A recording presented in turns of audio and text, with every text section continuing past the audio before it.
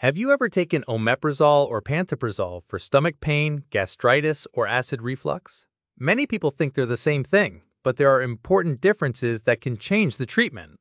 Today I'm going to explain in a simple and quick way the main differences between these two medications.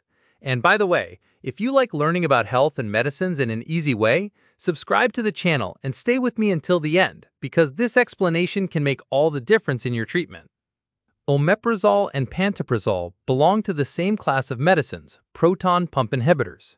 They're used to reduce stomach acid production and to treat conditions such as gastritis, ulcer, reflux esophagitis, and Zollinger-Ellison syndrome. In other words, both have the same main goal, protecting the stomach from excess acid.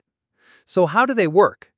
Inside the stomach, there's an enzyme called hydrogen potassium ATPase, also known as the proton pump. This enzyme works like a faucet that releases hydrochloric acid for digestion.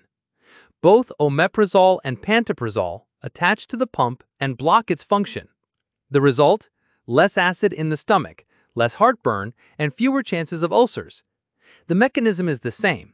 What changes is how each one acts in the body. Omeprazole is the most well-known, the oldest, and is usually used in shorter treatments. Pantoprazole, on the other hand, is more modern, has fewer interactions with other medications, and can be used for longer periods depending on the doctor's recommendation. In practice, both should only be used with medical advice. The treatment is usually for a limited time because excessive use can bring risks. And it doesn't help to choose by yourself which one is better. The doctor will evaluate your condition, other medicines you use, and the right treatment time. Did you like the explanation?